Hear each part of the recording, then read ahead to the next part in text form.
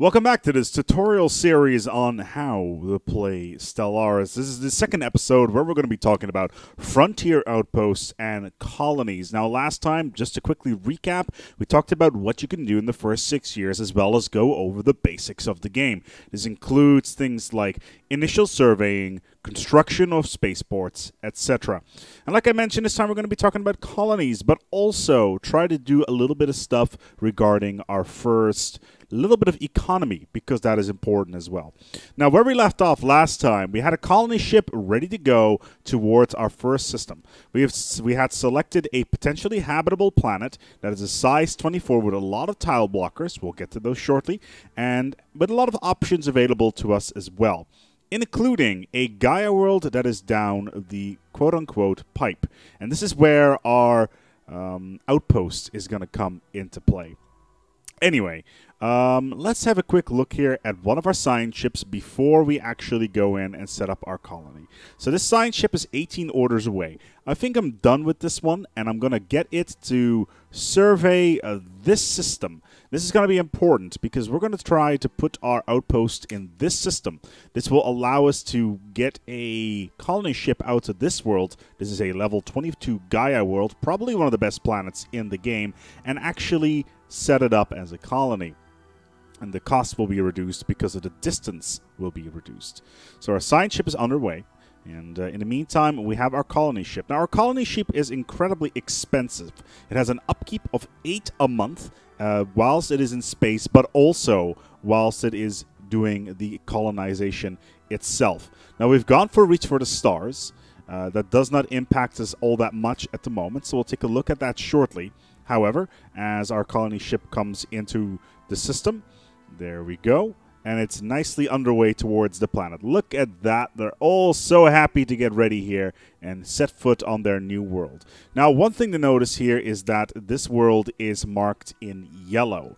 A yellow world means that it is almost habitable for your species. If a species can hit about 70 habitability, it's considered to be good. Anything below 40 is considered uninhabitable. For instance, this is a desert world, which has 15 habitability. We got an arid world over here, which has 20 habitability. A savanna world with 21, etc., etc.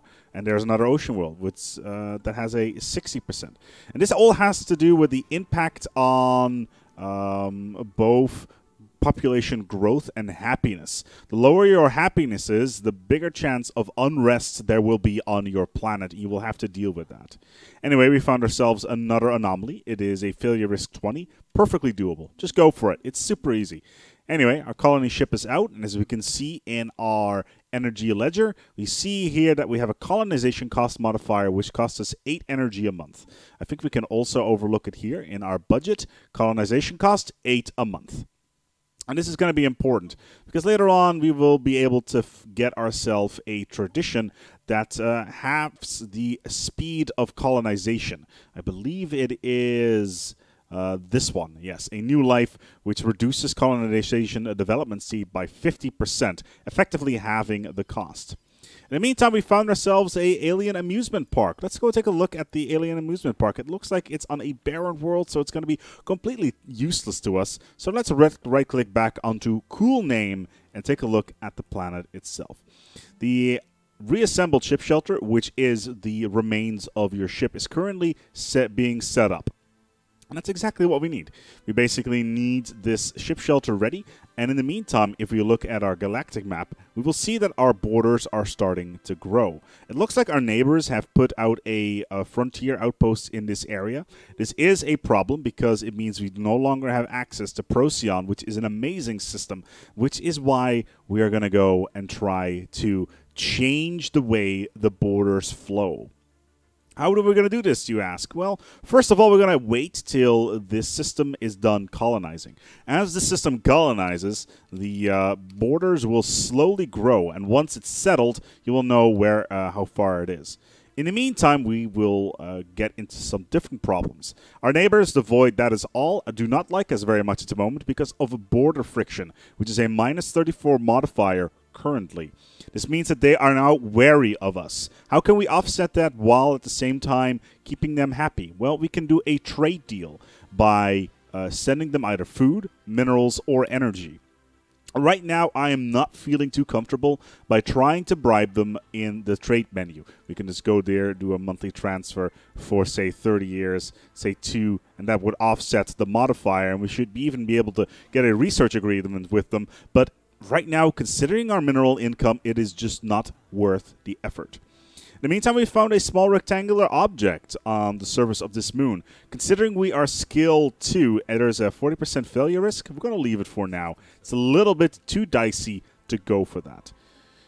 Okay, we have surveyed this entire system, which is great for us because it allows us to set up a frontier outpost. And because of the trait that we picked in the traditions tree, all of our frontier outposts are considered to be halfway of the distance for regarding colonization, which means that they are cheaper. Hell, we can even maybe put it in here. It would cost now 114, still with 200 minerals, but if we put an outpost here, we have access to both this world, and this world, basically within extremely short reach. We've got that event that we were waiting for, the birth of space piracy, and we're going to need to spend a bunch of minerals to take care of this. The pirates have spawned. They will always spawn as soon as you get a building, a structure, or a colony outside of your solar system. This can be a serious problem if you have a frontier outpost nearby your space. As you can see, we have one energy that is currently being mined, and they're going after this system in Bernard's star. They're 171. That means they're slightly stronger than us. They have 4 ships. How are we going to offset this, you ask? Well, we can do the following. We can go to our sign leader and grab an admiral. Now, right now, we don't have very good admirals available. One with additional leaders gain or a scout, which increases our sensor range, which is not all that impressive. So what we're going to do is we're going to keep it. If we had one of the other admirals that would allow us to get more firepower, we would have definitely gone for it and try to attack them. But in the meantime, the cost would be way too high. So let's recruit a new admiral that does sublight speed plus 20 so they can move a little bit faster. All right, let's pause the game. We got our research complete, which is great, and means that we can get our next technology. Right now, it looks like nuclear missiles are very, very cheap, but do we really want to go down the missile path? That is a question you have to ask yourself. I do not agree that this is a good idea. Therefore, I'm going to go for nanocomposite armor, as it is relatively easy to do. It's 37 months, and in the meantime, we still have coil gun available as well. But nanocomposite armor is going to make our ships a little bit more tanky. We have some tile blocker technology available. So let's take a look at the surface here. We've got 3 potential tiles that have tile blockers on them that we can remove with that particular piece of science. As you can see, we got monthly influence plus 1, which is great. In addition, we also have adaptive bureaucracy, which increases the amount of leaders that we have by 2, as well as the amount of leaders we can pick from by 1, or increase our max influence from faction by 1 as well, which means that we would get 3.1 influence from a faction.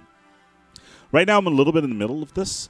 I'm not entirely sure what we should pick here. I am going to go, however, for the tile blockers, so we can remove those tiles from that planet, called Cool Name, mainly because the mineral output for this area seems to be incredibly useful. Okay, we have enough ships to take down these pirates. They're already relatively low in shield, so let's select our fleet, right-click on them, and we will engage them in our very first conflict in the game. Didn't expect that we would have all this stuff going on this early, did you? Because, you know, initially I said, hey, let's just do colonization and outposts. Well, it is not the case. In the meantime, we've noticed that we have a ship coming off the production line while the other fleet is already out there. And because we have set a rally point with this fleet, the other ship will automatically join up. So we're in range here. Let's pause the game. Let's look at the situation and see what we have available. Let's select our ship, and as you can see, we have the fleet combat screen in front of us. The enemy has a leader, and they have exactly the same type of leader as we do. They are both scouts. They have raiders. Their individual power is 42. In our case, it's 33, but we have more ships. And overall, having more guns available, in my personal opinion, is better than anything else. Having more of something with slightly less firepower is a lot better because it has more. It means you have more targets to shoot at. As you can see, our ships will open fire. There's a bunch of calculations currently going on in the background. It looks like these guys have lost all of their shields already because of our station being helpful here. In the meantime, we're going to go and send our spaceship over here. However, as you can see, we cannot click on anything. That is because our spaceship is currently set to being evasive. It means it will not be able to enter any system that has a confirmed enemy in it. So we also have the option to go for passive or aggressive. Aggressive is only for combat ships. However, we will send it in passive, move the ship in here, and there's a good reason for this, because we are going to do some stuff with the wrecks of these pirates as soon as they are dead. This will go and tick along by themselves. As you can see, we have a bunch of surveying going on, nothing too crazy, as a construction queue is also finished at Earth, as another combat ship rolls off the production line. And they will be joining the fleet over in Bernard Star for additional combat versus the pirates. It doesn't look like we've actually lost any ships just yet, although some of our ships are slightly damaged. Sadly, there is no real way of individually managing the positioning of the ships or changing the sides of shields or anything along those lines. And we have won the fight. All right, let's pause the game and see what is up. As you can see, we had technically two fleets engaged here because our first fleet had not joined yet with the other ships. However, if we go to the main fleet, the third fleet, we will be able to see that no ships were lost and 4 enemy ships were destroyed. The total damage output on our side was 1,300, while the enemy did not have anything near that. They also lost all of their shields due to their initial engagement with the mining station over here. And in addition to that, they were not able to crack our ships all that well. It also looks like they were mostly kinetic weapon orientated, which is quite good. Another thing to look out for here is the evasion. Our evasion is really high on our ships. It's 24, which means that we are more likely to evade enemy shots. Also, we have a better time actually shooting, which is rather useful in terms of going in the combat. And if you look at our ship design down in here, you'll be able to see that that is mainly because of our ship-mounted radar as well as our chemical thrusters. Anyway, let's go and take a look at the fleet. The fleet is a little bit damaged, as you can see on the left side here. There's a lot of damage on some of these ships. So what do? Well, we send it back towards space dock to get healed. We click on this button, repair fleet, and back home it goes. Now, in the meantime, we are currently sending our science ship back home. Remember that guy? Well, we're going to go and select him and go to Bernard Star because there is something that has popped up here. A special project in Bernard Star. Now, if we hover over it in a very particular way, if I can get it doesn't look like it, we'll just click on it in this case, is that we can see what kind of stuff has been dropped. It is effectively a loot box. If you ever played anything like an MMO or anything along the lines of any RPGs, we are going to steal all their stuff. Anyway, we can see that they had small fission reactors, which is the same thing, but the thing that is interesting for us here is the deflectors, which is shields. Which is pretty great. They also had afterburners, as well as some other very interesting things like ship-mounted radar system. I think we already had that as well. So right now we can get small deflectors out of this, as well as afterburners. Let's go and send our science ship towards there in order to get this set up. We're just waiting right now as the ship is in warp, which means that we cannot give it any orders. So you can see, there it goes. And there you go. And he's in the system. And we can right-click here and research on all projects in this system. And that will allow us to get that technology. In the meantime, let's go take a look at Cool Name, our colony that is currently underway. And it is doing quite well. We're almost there. It's a couple of months away. Colonization will be completed at the end of this year. And then we can have a lay of the land to see how our territory is looking. As you can see, the enemy, well, our neighbors, so to speak, also have a influence outpost right next door, something that I am not particularly happy with. Let's take a look at our own outpost that we're building all the way down here in the middle of all these planets, these juicy, juicy planets that we want to colonize. We'll just have to give it a little bit of time until it is ready. In the meantime, let's take a look at our planet. Is there anything here that is interesting for us to build? Well, there is. Let's go and build. It is not available to us, sadly, yet, which is a bit of a shame. I was going to go for the Octaton Memorial, but it looks like that is not available to our species.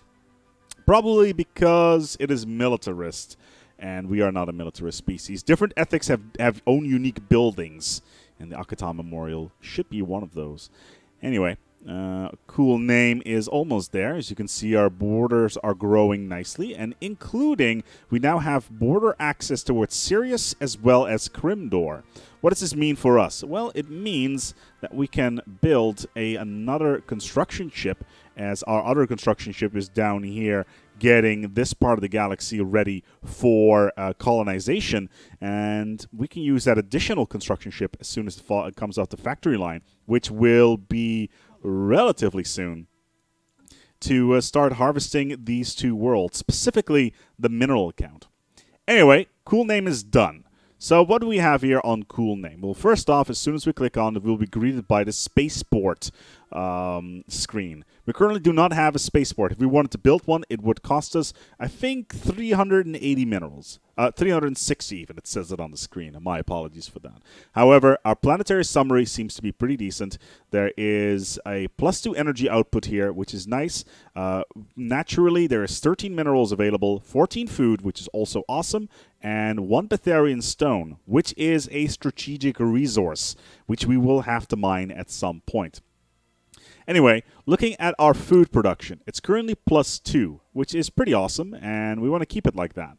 So let's build... Oh, we can build an Octaton Memorial for some reason. Okay, fair enough. Anyway, we're going to build a mine on this tile. This will automatically override all food that is on this tile and will not be collected. We're going to move this guy over to here, just so that we have this, when this building is done, that is automatically being worked. And in addition, we have our other pop that is currently growing. Let's take a quick look here. As you can see, it is currently growing at a rate of 1.09 a month. This is, normally you would have 1, but we're getting a higher rate because of our food being, our food stores being full, basically. The more overflow you have in food, the faster your population will boom. And that is rather useful, to say the least. Cool, we have analyzed some of this debris, and we've managed to get deflector technology, nanocomposite materials, and afterburner technology. We get a 10% progress boost here, and that is pretty good. 10% in this particular case is just hops of 10%. It is not cumulative percentages, which wouldn't be all that great. Anyway, we have finished research speed, which is awesome because research speed is something that you want relatively early. And instantly you can see we have the deflectors available, even though we do not have any technologies that allow us to get 4 research options. It even says it on the screen. Up to 3 new options will be generated, but there's 4. Why? Because we've partially researched deflectors, which is kind of cool. And the deflectors are incredibly good. However, considering our economy is currently okay-ish, we kind of want to focus on some other stuff, which in this particular case would be the energy storage capacity and power plant 2 due to field modulation. Basically, it allows us to get a stronger economy a lot faster. Now that our construction ship is off the factory line, we can go and take a look at the system that we may or may not want to put a mineral station in. As you can see, there is a +3 planet here. Right-click on it, and let's go and build ourselves a mine. We have a similar situation next door. Crimdor has a +2. That is great. As soon as those stations are done, they will give us 5 a month extra. And they will pay back for themselves relatively quickly. The Magellan has finished surveying the system, which is awesome. Let's go and send them over towards some of the more nearby stuff and slowly work their way down towards our soon-to-be-done Gaia world that is sitting nicely in the south. And it looks like it is done. Excellent. Cool. So this Gaia world, if we want to colonize it, it would now cost us only 30 influence. Normally it would cost us over 400. But due to the range of this influence outpost, to as in the closeness to the actual system, the cost has been considerably lowered, which is exactly what we want. Do not be afraid to build outposts. Do not be afraid to spend influence on outposts. Factions will allow for a lot more influence that can offset any sort of outpost building. And especially in combination with the Reach for the Stars tradition, it allows us to get outposts pretty much everywhere and half or even, well, decimate the total cost of building faraway planets from your core systems, which in this case would be Sol and, of course, cool name. Overall, I think this has been an interesting look at colonization so far. Let's go have a quick look here regarding our food. As you can see, our food is currently at -0. This is because we do not have enough food stores. And this is basically done through population growth. Now, thankfully, due to some looking forward at the actual, what planets have available to themselves, I've put one pop on a +3 food tile. This is great because it means that we can build a hydroponics farm on top of it, which will increase food by 2. So soon this will be a 5 food tile, which will help our population grow once again. As you can see, we're currently at minus food, and our population growth is now down to 1 a month. We can quickly take a look at Earth. Is there anything interesting here that we can do food-wise? It doesn't appear to be the case. We could do some energy, which I do feel we need at this moment in time because our economy is struggling slightly. That's mainly because of the construction ships building border stations over here. And that is pretty much it. Let's go and take a look at our traditions. We have more unity available due to the fact that we have, well, basically gotten enough overtime. And we can go and pick something here. We can go for Galactic Ambitions, which reduces the cost of frontier outposts by half a influence point and 1.5 energy. Or we can go for Colonization Fever, where capital buildings will now produce 1 additional unity. I highly suggest that even though we have some outposts, we go for Colonization Fever, because right now it will add 2 unity to us a month, up to 7. And going from 5 to 7 may not seem like a lot, but in the early game, and considering the amount of influence required over a long period of time, it is a huge amount that you do want to keep in mind. Of course, at some point, you will get hundreds of influence a month, and you will need that because some of the late game traditions will cost hundreds of points, if not thousands of points. But right now, 2 is a huge deal. Do not underestimate the importance of that. It looks like we had a failure on one of our science ships. That is fine. Nobody died. And it looks like we're having some more mining being done over here as well. In the meantime, let's take a look at the void that is all. And it looks like they still don't like us because of border friction, but thankfully our xenophile diplomacy is offsetting that quite nicely. So now we need to go and balance our stuff a little bit. Sensors pick up an unexpected activity from an isolated point on the frozen surface of this planet. It is a level 1. We have 3 skills on our scientists. It's a failure risk 0. We can whatever spawns there, we can effectively get it for free, which is awesome. Food, though, potentially a problem. As interesting. What has happened here? I'm quickly trying to figure out. Oh, this pop needs consumer goods. Okay, fair enough. All right, let's take a look here at happiness. Now, happiness is important when it comes to balancing your economy as well as your population when it comes to unrest. So, considering we've decided to colonize a planet that is not necessarily within our range of habitability, the maximum happiness that can be done here is 60.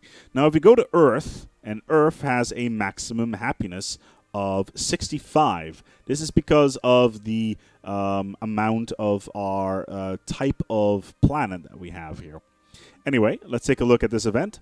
It looks like we have a special event that has multiple things. We can add a new leader to our pool, which is, and I quickly need to take a look here. It looks like, well, he's just called an exile. So we can add him back towards the leader pool, and let's see what we got here. The scientist, the exile, who is resilient. That means he gets, or she gets, 25 additional years of life in her. Okay, we have another science ship ready for scouting purposes. We're going to go and send it around, and let's see what we can find with it. Now, we should be getting towards the point where we can build yet another colony, which is going to be on this Gaia world, which will be our second colony. Now, this is an interesting one. So, we have a democratic ruler election. A democratic ruler election is a functionality of a democracy, which is one of the government forms that is available within the game. We also have oligarchy, with dictatorship, and empire. Dictatorship and empire, the rulers lead for life. The empire has an heir. The dictatorship has an election. An oligarchy has an election every 40 years. And a democracy has it every few years. I'm not entirely sure if it's 10 or 6. I'll have to take a look at that. But we have the option to spend influence, in this case 50 influence, which we have more than enough of, on a leader that we want. Now, we will not pick that leader specifically. What we will do instead is we will increase the chance of that leader being taken. Now, we have a bunch of leaders here, and they're all part of our empire. Now, for instance, the exile allows for colony building costs to be reduced by 35%, as well as increasing the colony development speed. And considering this leader is currently not doing anything, I do think that that is important. That one does not have any faction support, though, which is a bit of a shame. But our own ruler, our current ruler, is here as well. And, well, she has been in control for 1 term. So let's go and support the exile because of the Frontier Spirit modifier. So as you can see, the exile immediately goes up to the top. It now has a 18% of the vote share. And let's see whether or not she is going to be elected within our empire. I do hope so, because it allows us to build colony ships a lot faster, and then we can get this Gaia world underway. And it is so pretty. Look at this. A Gaia world with 100% habitability, maximum happiness, and it's beautiful. I want it, and I need it. In addition, if you're wondering, well, how are you going to fill up this gap there, ASpec? Well, we can either put a frontier outpost in here, or we can colonize this planet. Now, it looks like our candidate has been voted in, and that is great, because it means that our colony ships will now be extremely cheap, as well as our colonies will grow very, very fast. So let's go to our expansion planner. Hotkey for that is F9. So there is a Gaia world available. For only 30 influence, we can colonize it. It has 7 food on it, 4 energy, which is a little bit low, 8 minerals, 8 social science, and 8 engineering. So let's take a look at this. Let's take one of our colony ships and send it out there. Now, we want to get maximum bonuses to adjacency. So let's take a tile that has potentially amazing adjacency bonuses, and one already pops up when one comes to mind, which is this one. So let's give it another cool name. There we go. And the thing with this particular world is it has a special modifier like Betharian Stone, which increases power production, called Alien Pets. Now, Alien Pets increases local happiness as well as does increase social science on that world, which is pretty damn good. The main problem we're currently experiencing, however, is that we are going to run into some energy problems. So let's get these mining stations up and running here. We have selected the wrong construction ship, because this one will start to venture across the galaxy to go there. And this construction ship up in here should be doing some energy as well. Let's take a look at our options. We have an energy station that is 4. We sadly need 90 minerals in order to get that done. Ooh, we have detected life signs coming from somewhere between the barren and lifeless surface of this planet. That is very nice. We have an alien species here, the Crooks. It doesn't look like they're anything interesting. Just space bugs, basically. Speaking of space bugs, the Void that is all is starting to like us less and less because of border friction. I do not agree with them, because all space is ours, and that is what we want. Especially Procyon, because Procyon looks like to be a very good system. A lot of minerals, a lot of energy, and also a lot of engineering. So how are we going to go about this? How are we going to take this system? Well, we can build what is called, once again, a frontier outpost. +3 minerals. A frontier outpost will allow us to push the border back a little bit. Now, they have their own frontier outpost in this pulsar system over here, which is potentially a little bit annoying, and it may impede us a little bit, but Alpha Centauri is closer to this system than anything else. In addition to that, Alpha Centauri also has a continental world on it. So what we can do is we can build a outpost on here and then colonize the system at some point in the future, and that will take over the job of the outpost itself. So then we can dismantle the outpost and let the planet radius take care of everything. Anyway, we got +4 food at the moment. Let's take a look at our colonial growth. And as you can see, we now have a growth of 1.17, which is a lot more than the 1.09 we were experiencing earlier. Very nice. This is looking to be a pretty decent empire. We're currently 10 years into the game. We have only one neighbor so far. Overall, I think we are pretty happy with this. Let's take one more look at cool name to see what is going on here. And oh my god, it looks like one of our pops has spawned. And it's a recent immigrant. Oh yeah, of course. How could I forget about that? So if we go into our policies, there is a thing called, and I quickly need to take a look at it if we can find it. Core species, I believe it's resettlement. No, it is not. Anyway, there should be a modifier which allows migration between worlds. So all species are allowed to migrate between worlds. Now, right now, considering cool name is in fact a cool name, all the cool kids on Earth are like, we're going to go and leave this world. We're going to live on this other planet, are now moving between those two systems. There's other ways of forcing population to move as well. How do we do this? Well, what we can do is we can use the resettle option.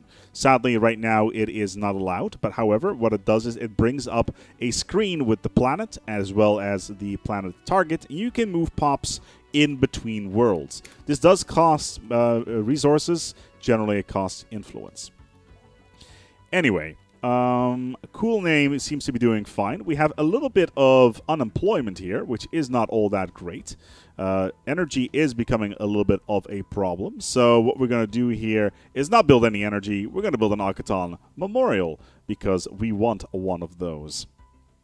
We currently do not have the option to remove any of these tile blockers. There is a thing in the game to remove all of them almost instantly, but sadly we do not have that. Anyway, it looks like our colony ship at Earth is almost done. Shouldn't be too long anymore. There it is. It pops off the production line. It does look like we do not have enough energy, so we're going to need to mine this planet as fast as possible. Why this one in particular? Because it generates 4, and this one only generates 2. And we only have enough money to build 1 station.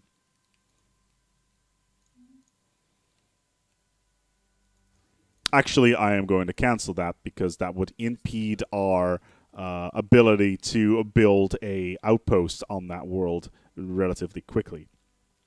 As you can see, there's also some natural border growth going on. There is natural border growth within our systems that allows us to gain more territory over time, which is something you want to keep in the back of your head. Anyway, we're moving our construction ship towards Alpha Centauri, and it looks like we should be able to build an outpost for only 200 minerals. Let's go and do that, and let's see what the outcome is, and from that moment onward, we're going to wrap up this episode, because we've already been talking for about 35 minutes, and I think we've learned more than enough already. Okay, our colony ship is down here. Where is our cost coming from right now? Right now, we're getting most of our costs from ship maintenance, which is coming from the colony ship. So if we hover over the colony ship, you will see that maintenance cost is 8. So as long as you have a colony ship in space, it will cost 8 minerals to keep it flying. Of course, the faster you put it down on a colony, the better. So we got nanocomposite armor. Let's get some new research. We have a couple of good options here. We can get afterburners, although that takes 76 months, which is way too long. We got this from the pirates, by the way. We can go for a improved spaceport, which allows us to build the Corvette assembly yards, which allows us to build ships faster. Or we can get the mining network. Right now, I do feel that the mining network is rather critical because we do not have access to all that many minerals. And the ones we do have access to, we're trying to mine as fast as we can. We have a single science ship that is currently not doing anything. We're going to move it over towards this system to see if we can get any additional information about this particular area. Hopefully we can get some good resources out of it. If not, well, that's sadly how it is. Plus 112. Good. We're currently at -0. We got more than enough money. Let's go build a mining station in order to get some more stuff going on. Now, McCool name is currently colonizing. How fast is it colonizing? Well, it will be done next year. And so right now it will take approximately 19 months to get this colonized. Like I said before, a new life will allow us to do it a lot faster, 50% faster. In only 10 months we'll be able to colonize that world if we had enough Unity. Speaking of which, when can we do something again with Unity? In 11 months. Is not bad. Very good. Now, we are currently in the development stages of our empire, and growth is still a thing, but what we want to start aiming at is finishing the expansion tree. Why? Because we want to get more directly controlled systems. Let's take a look here at our construction ship in Alpha Centauri. Let's hope that we're going to get enough border range to grab this system. It will increase our border friction, right? As right now it is at 49. Very shortly we'll take a look at what it actually is going to be as soon as that construction ship is done. That's an Alpha Centauri. It's currently at 70%. Make that 75. Almost there. Okay, this construction ship is done. It's done everything it needs to do, and it looks like we got some more energy down in here in Yinium, which is our new colony in another cool name. So Frontier Outposts should be done in about 10%, which is relatively quickly. Let's speed things up a little bit just to get stuff along a little bit quicker. There it is. And as you can see, the Outpost has increased our border range to increase to Procyon, which allows us to get access to these patches of resources. If we take a look at our neighbors, it does look like they don't really care. Our border friction is still -49. So, what have we learned this episode? Well, we've talked a little bit about how colonization works and how happiness is impacted, as well as balancing economy and migration, as well as the functionality of the outpost system. Whether or not you want to use them as a hop, skip, and a jump to a new area of space like we've done down here, or to take systems from another empire by using border growth and influence. I hope that this was useful to you in terms of learning Stellaris. And once again, if you're a new player, feel free to take it slow. It is a fun game, especially in the early stages, and feel free to explore and experiment. The sky is the limit. There's many things that you can do, and don't worry if you mess up. Just don't play an Iron Man game. You can just roll back and try something else, a different approach to what you may have done wrong. If you're a vet and you've learned something here, feel free to leave a comment below and see what your experience in Stellaris have been so far. In the meantime, if you like this, well, you can leave a you can subscribe or leave a like. Of course, the dislike button's there as well, and we're gonna leave it at that at 40 minutes in tutorial time. I like how we've just played another 6 years, just like the previous episode. It looks like we got a theme going on here. Until next time, good fight, good night, and something else.